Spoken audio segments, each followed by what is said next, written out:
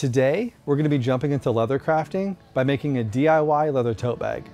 We're going to be making this tote bag out of our 4 to 5 ounce vegetable tan leather side, now found on Sailrite's website. It's called vegetable tan because of the process it undergoes, turning a cowhide into leather. It uses natural tannins found in plants and trees. Because of this natural process, the leather is going to appear lighter in color, but over time, it's going to develop a nice patina.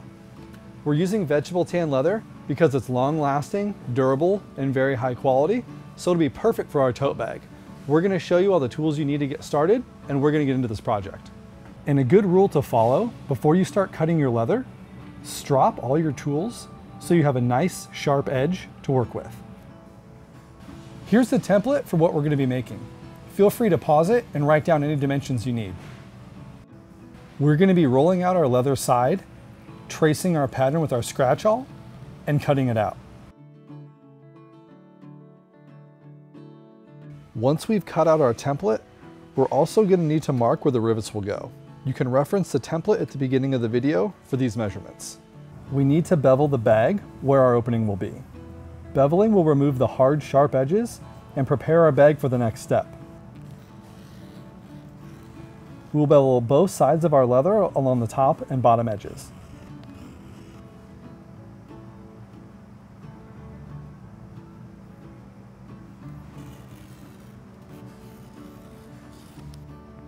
Next, we're going to burnish our top and bottom edges. This will make our edges smooth, which gives the bag a more finished look. We're going to use water, saddle soap, and a hand burnisher. I'm first going to use water. When putting water on the edge, try not to get any on the grain side. It may leave a stain when it dries. Now we're going to do a quick burnish. You don't need to push down hard. Let friction do the work. Now that we've burnished a little bit with water, we're going to go ahead and apply saddle soap and burnish again.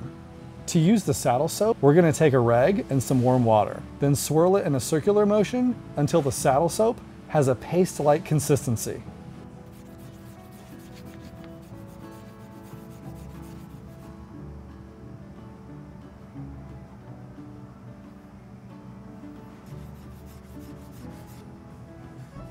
So now that both of our sides are burnished, what we're going to do is bring these two edges together, and this is where our seam will be.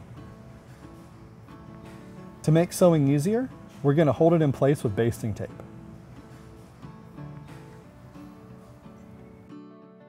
This will go on the grain side, but after you flip it right side out, you're not going to see the tape. I will be using 1/4 inch basting tape.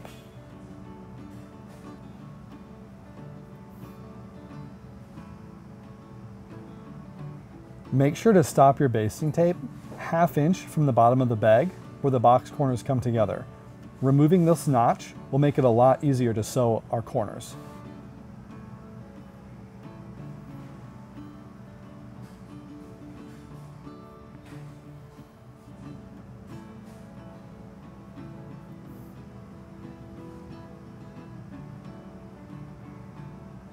Let's go over to the sewing machine and mark our 1/4 and 1/2 inch seams. Then we will sew both seams. And like our basting tape, we're going to sew our seams, leaving about a 1/2 inch unsewn on the bottom.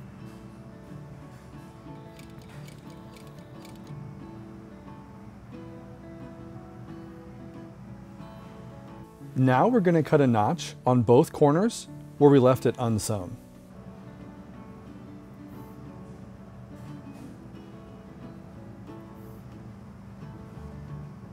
Now with these notches cut out, it'll be much easier to sew. Let's head over to the sewing machine and sew it.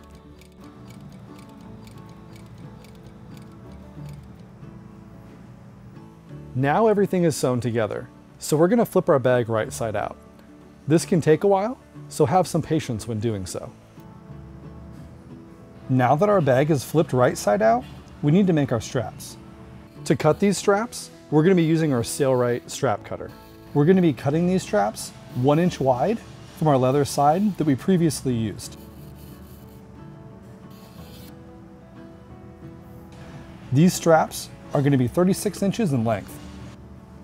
Now that our straps are cut out, we want to round the corners. We're going to use this cap because it fits nicely. You can use whatever you'd like.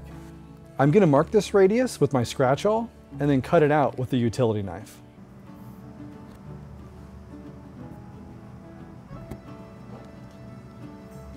Now that we have our straps cut out and our edges rounded, we're going to repeat the same beveling and burnishing as we did on the top side of the bag.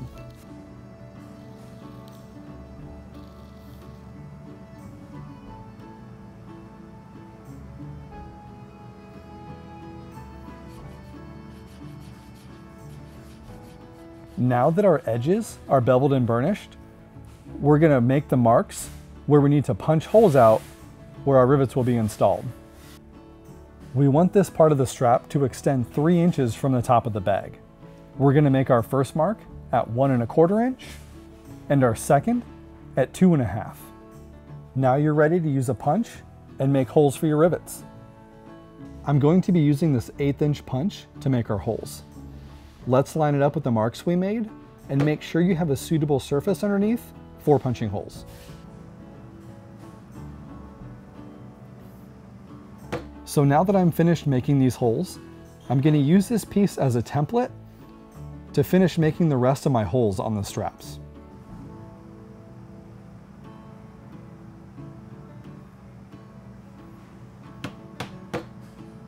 So now these holes should line up with our reference marks we made in our template for our tote earlier. And like our straps, we're going to use this as a template to go ahead and notch out our holes. Okay, all of our holes are punched and we're ready to attach the straps. We're going to be using rivets.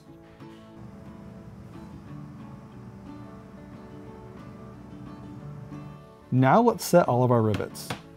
I'm going to be using a mallet and hammering these from the inside of the bag. I don't want to miss and leave a mark on the outside of our bag. And there you have it, our leather tote. This bag looks great now, and it's going to look even better as it patinas. For a list of all the tools and materials we've used, we've linked it in the description below. If you have any suggestions on leather projects, be sure to comment them. Also, be sure to like and subscribe so you stay up to date on all of our latest videos.